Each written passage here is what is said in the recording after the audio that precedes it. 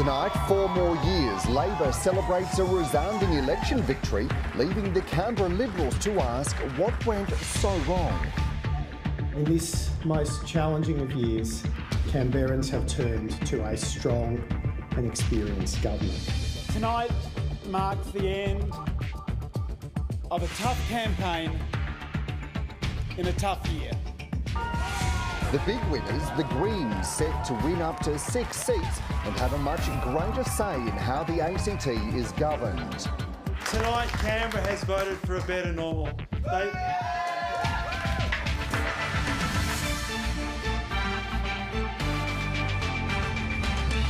Also tonight, in New Zealand's election, Jacinda Ardern leads her party to a landslide victory. And the Wallabies fail to break their Eden Park hoodoo, losing in the second Bledisloe Cup test. Good evening. Dan Borscher with ABC News. Labor will govern for 4 more years in the ACT after a resounding victory in yesterday's election. It's the 6th consecutive win for the Labor Party in Canberra, extending their reign to 23 years in government. With about 80% of votes counted, 3 seats are still in doubt. ACT political reporter Tom Lowry has been following the campaign. Tom, Labor weren't the only victors.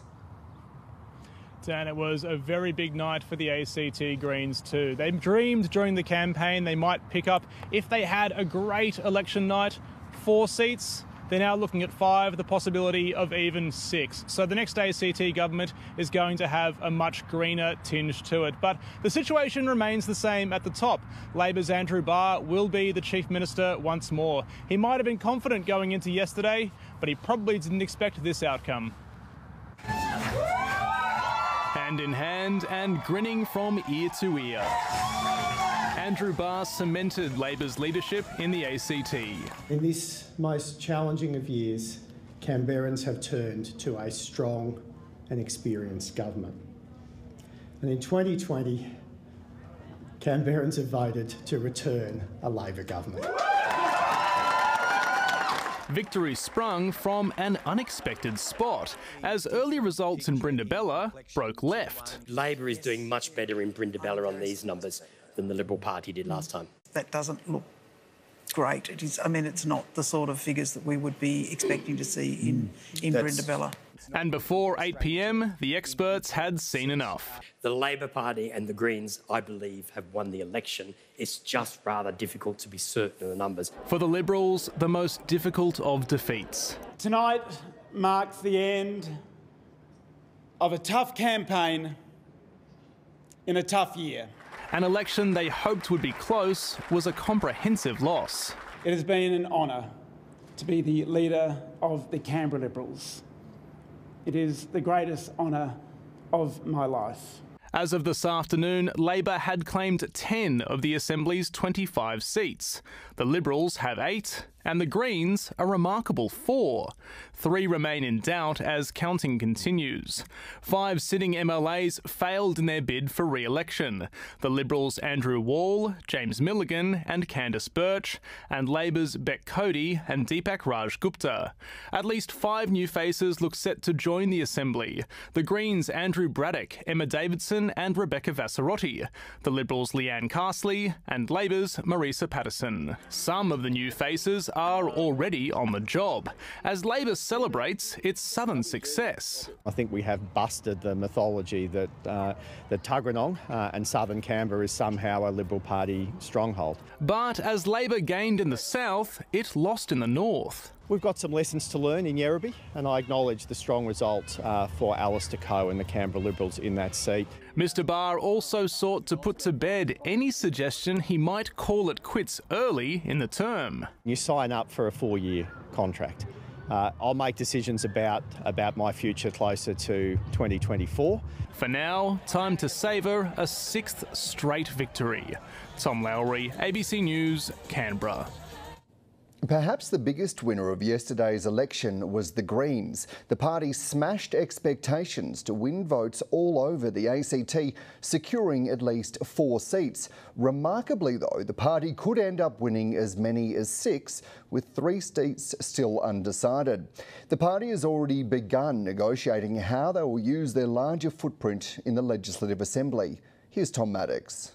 A very happy party with an even bigger seat at the table. Well, hello friends, how are you all? It was an outcome no one really saw coming. I am absolutely thrilled to have you members joining us in the Assembly. After crunching some complex numbers, I've just spent the last 5 minutes going through 5 A3 size spreadsheets preferences. analyst Anthony Green gave the Greens the news they wanted to hear. 11 Labor, 5 Green, 6 Green and 8 Liberals. The party hasn't yet secured those 6 seats, but it's sewn up 4, doubling the numbers they had during the last term of government.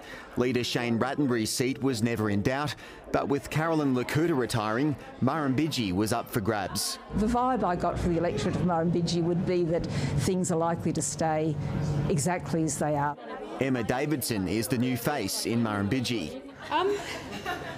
Wow, this is not the result I was quite expecting. Andrew Braddock has picked up Yerribee. My problem is the speech I had planned to deliver, I've just had to throw out and I'm going to have to make it up on the run now. And Rebecca Vassarotti has gained in Kurrajong. We're really hopeful that we could play a much stronger role in the Assembly. The celebrations continued today, with new members rubbing shoulders with those nervously waiting for the next batch of counting. This is a tough week for those candidates who sit on the borderline. Joe Clay is a chance in Ginninderra. The final seat in Brindabella is on a knife's edge. Just a handful of votes separates Labor's Tamus Werner-Gibbings and the Greens' Jonathan Davis. Surprisingly, the party's strongest swing came from the southern electorate. For too often, the Greens have been characterised as being an inner-city party. With larger representation in the Assembly, the party's members have already begun working out how they can wield their newfound power. We have to make some big choices about, do we sit on the crossbench as a group of 6? Do we continue to play a role in the ministry? They're the conversations that we'll have with first our membership and then with the Labor Party. Andrew Barr has already ruled out making a Greens MLA Deputy Chief Minister and has made it clear the party won't dictate which ministerial portfolios it gets. Tricky negotiations aside, Labor can only govern with the backing of the Greens, and the party will doubtless seek to make the most of that. Tom Maddox, ABC News, Canberra. With just over 80% of the vote counted at this stage, there's been a 3.4% swing to the Greens. That looks likely to translate to 4 seats, with another 2 possible. Shane Rattenbury is the Greens leader and was a cabinet minister in the last government, and he joins me now. Thanks for your company. Does this effectively make you another opposition party? Dan. Well, we're very excited with this result. It's a reflection of, we think, putting forward a really positive and ambitious agenda and getting out and chatting to people about that. And I feel after the year that 2020 has been, people are really looking for a bold new vision of trying to address some of the underlying problems that were there before, whether it's dealing with climate change or housing affordability. People are looking for answers on those things, and I think now is the moment to really take a step to address them. Well, you talked about a policy reset with Labor. What does that mean and what does it look like? It is about prioritising the areas we need to tackle. Governments are going to have real budget problems in the next few years, but we need to make sure that the spending we do as part of the recovery delivers not just economic stimulus for the sake of it, but real social dividends, and that's where something like a big investment in social and community housing can deliver that stimulus, but also a lasting benefit for our community. I want to delve into that in a moment, but are the Greens seeking a number of cabinet seats and specific portfolios? We haven't actually made a decision on that yet. One of the things is we are a very grassroots party. We have a meeting booked with our party membership on the middle of this week. We'll sit down and say to them, what do they want us to do with this? Our members are really excited. They've all got a lot of ideas, and I'm looking forward to that conversation. It's one of the real, advantages of being a member of the Greens is you get to have a say in these discussions. So is sitting outside of Cabinet and a formal arrangement an option for the Greens? It is one of the options. It is open to us. It's what we did in the 7th Assembly when we first won the balance of power here. Since then, we've had 2 terms where we've played a role in the Cabinet. I think that is part of both an internal preference of what we'd like to do and also part of the conversation with the Labor Party. When it comes to the policies, of which there were many you announced in the election campaign, which of those are non-negotiable in these negotiations? Look, it is, I guess, impossible at the start to say anything is non-negotiable. It comes down to looking at both our policies, the Labor policies, where we can find common ground, but there will be some unique things we want to bring forward. We've spoken repeatedly about the need for more social and community housing, as I've touched on. Climate change action is obviously central to the things that are important to us. We were disappointed during the election campaign to see no real policies addressing either the transport or gas emissions in the ACT, which are our two big sources of greenhouse emissions. So they're the sort of issues we'll be putting on the agenda. You put forward one of your policies, A Home for All, which talks about really housing for all Canberrans, costed at about $450 million over 4 years. Is that something that you would be willing to go into this arrangement fighting for? And if so, how do you pay for that? Absolutely, we have to fight for that. You know, through the federal budget, we saw so many major economists as well as significant community organisations saying Australia desperately needs more affordable housing. The ACT government has budget over the next few years in its capital reserves to make this sort of investment, and the failure of the federal government to invest in that last week in the budget process makes it all the more important that the state government, or the territory government in this case, steps into that breach.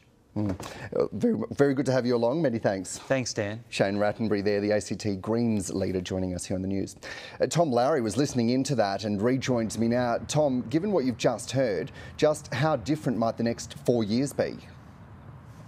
Dan, it's pretty clear this is going to be a pretty different government and a much greener government. It's Shane Rattenbury's laid out there that they're going to seek change in a bunch of different policy areas. Housing seems to be chief among them. But the first decision they have to make is what sort of government, what sort of shape does the next government take? Are they going to sit inside the tent as they have over the past 4 years, perhaps take up 2 ministry positions and actually write government policy? Or do they sit outside the tent over on the crossbench and just negotiate policy through the Assembly with Labor in a different kind of position? So certainly negotiations are going to be very interesting between Labor and the Greens over the next few weeks, and Labor aren't going to have it all their own way. Yeah, it seems all those options are on the table. Alastair Coe, on the other hand, hinted last night that his time at the helm of the Liberals may be over. So who could take his place? Dan, I see 3 real options here for the Liberals, the first of which is Alastair Coe himself. He absolutely has not ruled out recontesting the leadership. He's young, he's ambitious, and he loves politics, and he would be a strong contender if he runs again. The next and most obvious choice is Elizabeth Lee. That would represent real change, the first female leader of the Canberra Liberals since Kate Carnell. The final option I see is Jeremy Hanson. He's a former leader of the party. He ran a pretty close result back in 2016, and he might want another shot. Tom Lowry reporting there. ABC Canberra's data journalist Marcus Mannheim has been analysing the results, and he joins me now. Just how tight are the margins for these 3 last seats? Well, about 2/3 of all votes have been counted in full, Dan. That means with preferences. And on that basis, I can't remember seeing an election that was this close in some areas. Particularly, it's the battle for Belconnen that attracts attention. It's just 7 votes, a tiny, tiny margin that separates Labor's Tamus Werner-Gibbings from Jonathan Davis, the Greens candidate. So you can't help but imagine how frustrated one of those is going to feel at the end of the week. In Ginninderra, it's a little bit different up in Belconnen Way. The margins there are in the hundreds of votes, but it's a 3-way contest. You have Labor, the Liberals and the Greens all vying with a real chance and scrapping for 2 seats between them.